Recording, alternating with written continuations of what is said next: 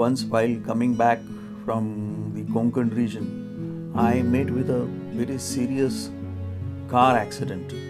I went through 3 major operations and I must have received somewhere around 8 to 10 bottles of blood during that course. So while I had this blood transfusion that happened in '94, for almost 20 years, I had no idea that I was carrying the HCV virus. And when it was detected in 2013, my viral load was already somewhere around 2,70,000. A new drug had come in the market called Sovaldi, and Sovaldi was giving the best results and success ratio was in the range of 98-99%.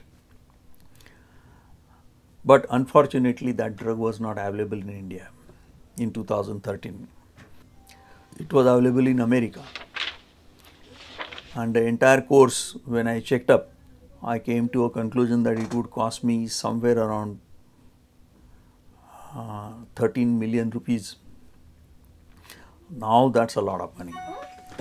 I didn't have that kind of money, and if it was to be raised, then it would have called for liquidating whatever assets that we had built over a period of time. So the solution again was coming back to interferon and ribavirin.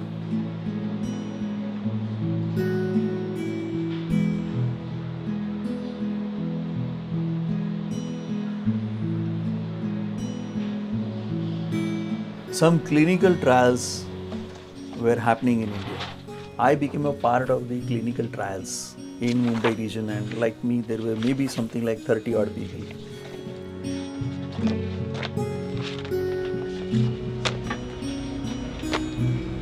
The things have changed completely since March 2015 when for the first time Sofosbuvir was available to Indian population, manufactured by the Indian generic companies.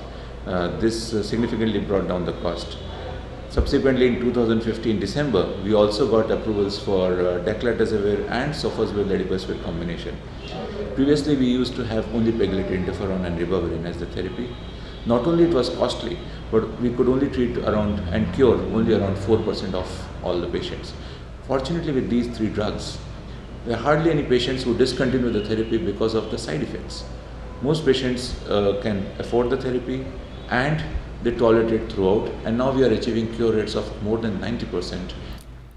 At the end of 24 weeks, I was told that I am totally free of any viral load. In fact, all the results showed 0 viral load within 3 weeks of that treatment.